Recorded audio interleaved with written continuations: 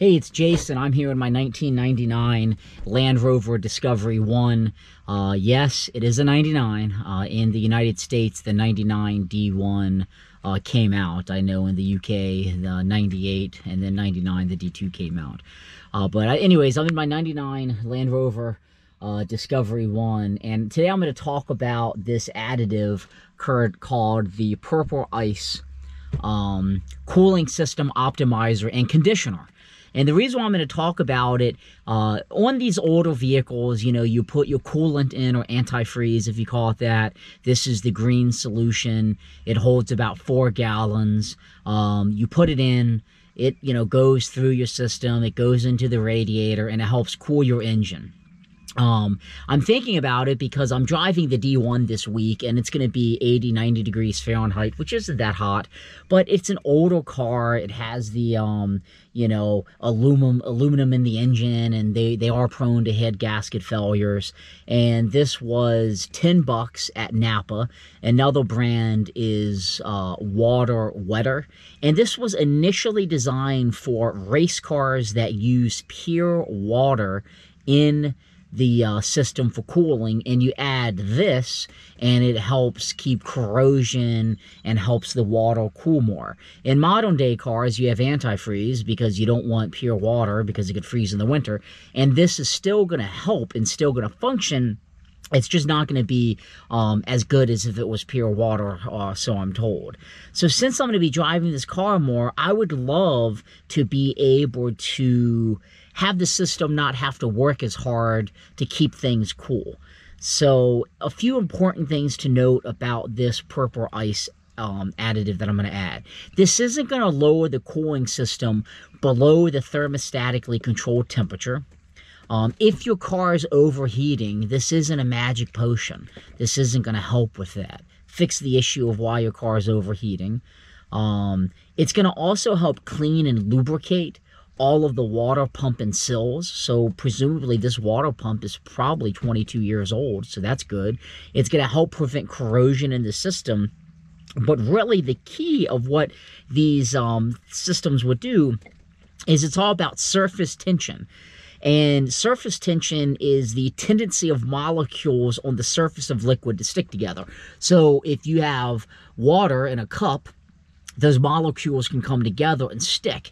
And when it sticks, that's going to minimize the radiator area, more area to transfer heat, so the radiator can't work as great as it can, because we know in science, more surface area is good for cooling. So if you can reduce surface tension, which is the molecules on the surface sticking together, that's going to give you more surface area, which is what you want, because more surface area is a good thing.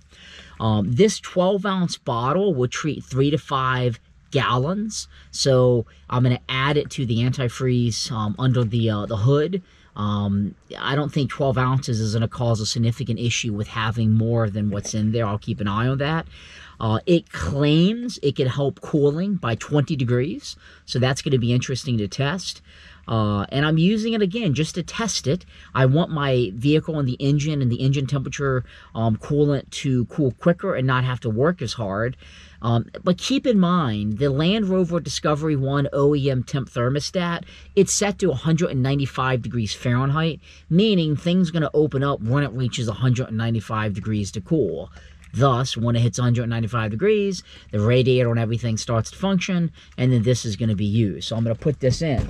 I am measuring the temperature of my vehicle with the iCarSoft. I'm not using the gauge. I'm going to show that here in a moment about how I'm getting the temperature so I can actually understand, is it cooling more. So let's go ahead and hop under the hood and install this, and I'll show you how that works. Okay, to really see how the engine temperature is in this car, I want to avoid just looking at the gauge and seeing if that drops it, because it's always going to be controlled by the computer. I really want to go in and see the actual streaming data off of the OBD2 port and what the engine temperature is. So I'm using my iCarSoft. It has OBD2 on it. It also has my stuff for my Land Rover, but it doesn't have the Discovery 1.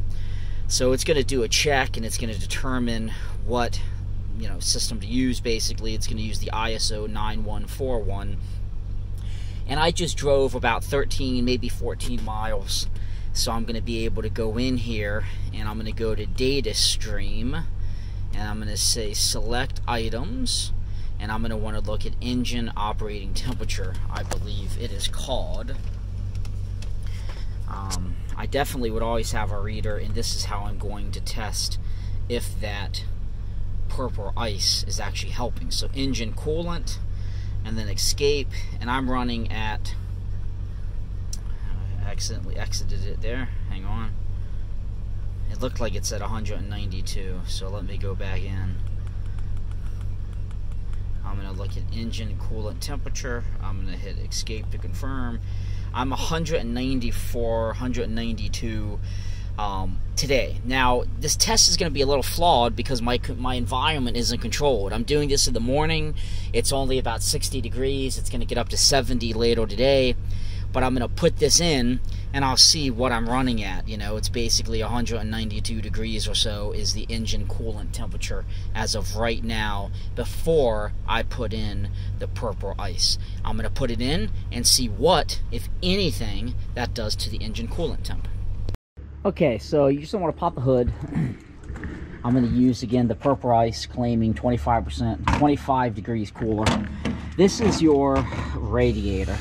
This is what everything's going to go through to help cool the engine. There's an electronic fan back here that will actually turn when it gets a specific temperature and effectively help cool everything.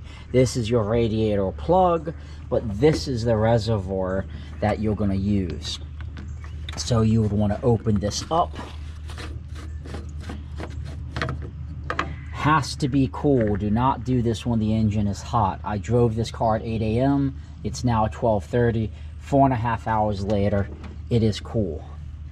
You're going to want to look in here, and you're going to basically want to see, I'm going to try to show you, inside of this, you can see that there's a little tiny like plus sign that kind of pops up. If you can see in there, you see that?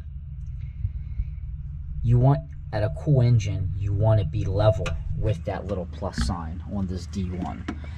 Now, I debated, do I remove 12 ounces of antifreeze and put this in? When I watched the manufacturer's video, they didn't. So I'm just going to open this up, and I'm going to dump it right in. Before you add it, they recommend you shake it. I have shaken this very, very well. So it's nicely mixed. And then what you're going to want to do is just take it and just dump it in the fluid reservoir. I'm putting 12 ounces in. That's that. And it added, it's definitely a little bit higher than the than that little plus sign in there to measure it, but not significant. I consulted the guys at Napa as well as the manufacturer. They said it would be okay. And you can kind of see in here, you can still see the little device that you would use to measure it. And then you just want to secure your cap back on, nice and tight, and that's it.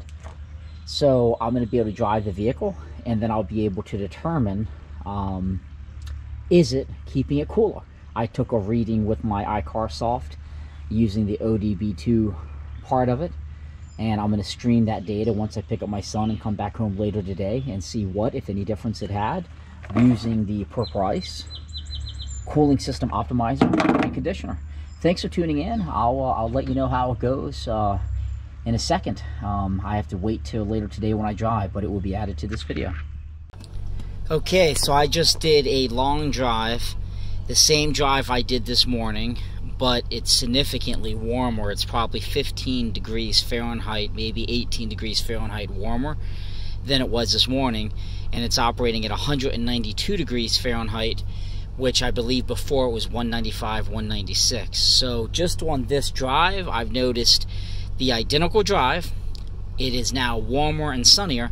It is operating at a lower temperature with that purple ice in the coolant. So, you know, the perfect environment would have been exact outdoor temperature for both trips. So tomorrow morning, I assume it would be similar weather, and I'll test it in the morning. But I'm happy with this temperature. This is nice, and I'll continue to monitor it and see how it goes. Thanks for tuning in. I would say for the price and the simplicity of this purple ice, why not give it a go? I don't see any downside. Okay, so it's the next day, it's the morning. I did the exact same drive. The temperature is pretty much the same outside. So the engine's reading 192. So it's definitely cooler.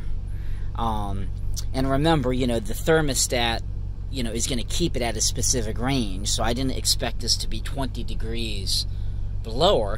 What I do expect it to be able to keep it cooler, easier, and quicker.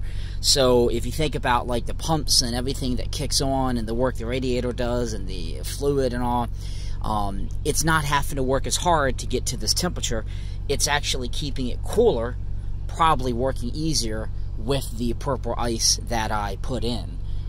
This is about as controlled of a test environment as I can have. Obviously, if I was in some scientific lab or something, it would be much better. But $10, you dump it in, it takes a minute to put in. I don't see any drawbacks. Check out the link at the bottom of this video where you can buy it, and be sure to check out my blog.